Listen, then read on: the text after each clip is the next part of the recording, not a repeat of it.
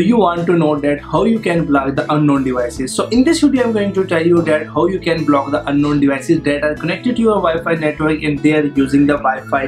But before blocking those devices, you should have to know that what's the major problem behind this. So the problem is, it is not possible to block any device with the single click from your smartphone or your laptop. And the net cut is not also the solution to block those devices. So you might be wondering that how you can block those unknown devices. For this purpose, you have to access your router settings. So in this video, I'm going to tell you that what you should actually have to do to block those devices.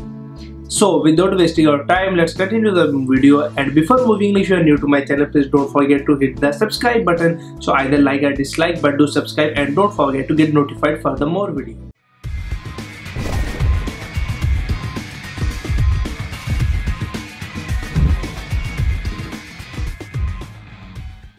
Hello everyone, welcome to another video. My name is Sanu and you're watching daily tutorials. So in this video I'm going to tell you that how you can block those unknown devices that are connected to your Wi-Fi network. For this purpose, you have to access your router setting and you have to block that MAC address that is using your network connection. So the first step is you need the router username and password. For this purpose, you have to turn off your router and at the back you can see your router username and password. If you can't find the username and password at the back of your router, then you have to connect your Wi-Fi administrator or you can search the solution on the internet.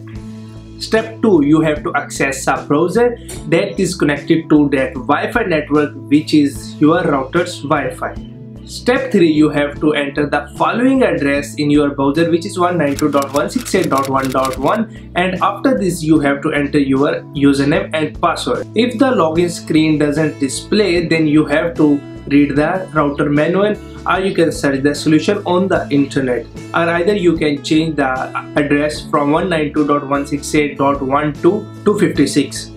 Step 4, you have to log into the router settings. After this you have to search for the devices, and once you will search those devices, you have to access to that specific MAC address of that device. The last step is you have to add that MAC address to the blocked list. So finally you are done.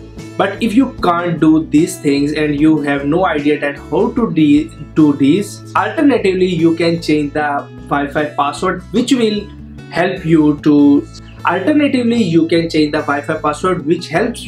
to reconnect your devices to the network. So in this way you can simply block that device or you can deny the access of that specific device. So I think you may like this video. If you do like, please do let me know in the comment box. Thank you for watching this video. Take care. Bye bye. See you next time.